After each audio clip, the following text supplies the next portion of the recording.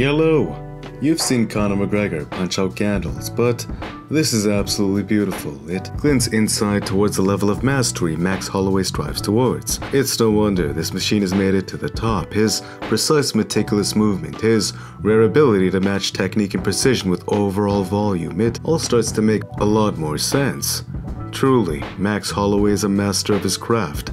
That said, spinning techniques are very viable. Simplicity, should always hold priority, but even as Muay Thai legend Nieky Holzken displayed, simplicity when paired with a touch of surprise can create a powerful result. Let's actually dive deeper into this technique. Every technique leaves a window of opportunity. The bigger the window of opportunity, the greater the risk. This technique is very powerful, but if it is overused or just not properly set up, it could get timed against. In this instance, Chris Weidman did not generate enough force and caught Luke behind the shoulder. Thus, when it was absorbed without dealing any significant damage, not knocking him off balance really, Chris was the one off balance with his back now facing Luke. Naturally, this invited Luke's dangerous level of jiu-jitsu. Edouard Follien, on the other hand, had his kick timed against as the fight progressed. Martin clearly drilled to deal with this technique, moving in and with the rotation of the strike, entering the window of opportunity. Mid-execution, every technique, has an opening, but if you can condition a reaction or read your opponent's next decision, you can time against it. Here, both are southpaw, thus the southpaw philosophy would be the exact same if both are orthodox. Tenshin Nasukawa has been conditioning Wanchalong PK Sanchai with his lead. Whether it be touching as a gauge, a jab, etc., typically, Tenshin's lead would set up more powerful follow-up. His lead touching into a cross, or maybe into a Thai plume, then knee, or maybe just simply a jab. Wanchalong was queuing onto this, Tenshin's constant use of his lead. But here, watch how Wanchalong PK Sanchai slips his head offline to avoid the jab. Here's the thing though, this is not boxing, this is kickboxing. Watch how Tenshin Nasukawa's rotation feigns the lead's extension by moving his shoulder in closer. This cues Wanchalong PK Sanchai to not only slip, but counter a punch that never existed. It truly is tragic for the man, for as he slips, it only worked to move him against the kick's rotation. Another way this kick can be used is to catch someone who's circling away from your power hand, regardless of if you're southpaw or orthodox. For Conor McGregor, it is a classic tool to his kit. Southpaw versus orthodox in this instance, whenever someone would circle away from his power hand or he knew they would raise their guard high in response to his Celtic cross, spinning, he can feign the slight load up of one's cross, which in turn creates an opening against their body. Watch here how with the slight feint of his lead, Conor McGregor cues Chad to defend. But here's the thing.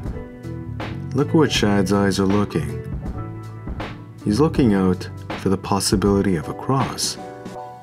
This is what Conor McGregor's conditioning accomplished. Respect.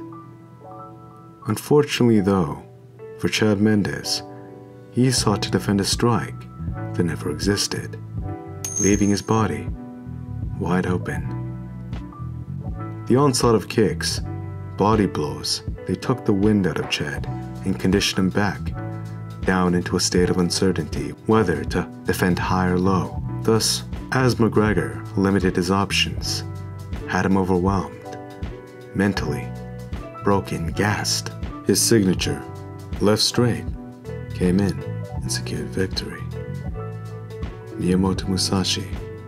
You win battles by knowing the enemy's timing and by using a timing which the enemy does not expect. This technique is dangerous not just because it can generate tremendous power of irritation, but because of its element of surprise. Given setup, novelty, and the right timing, building a foundation off of simplicity like a textbook jab or a cross. When you feel your opponent conditioned off the simple fundamentals, that is when this technique is truly dangerous. It works especially great when setup is conditioned off of boxing, because if your opponent looks to counter against your boxing, a spinning kick, it typically moves your torso, thus your head, out of range as you spin your foot into your opponent. This may cause them to not only miss, but also run them into the blow.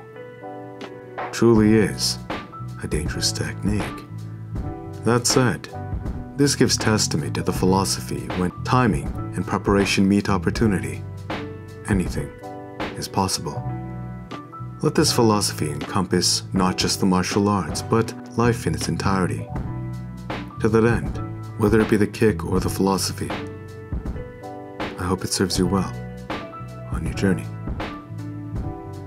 If you're enjoying my work, please subscribe and hit the notifications. Perhaps ask your friends to do the same. It truly does help the channel. Thank you if you did. Smash like button if you enjoyed. It's good karma, and until next time, peace.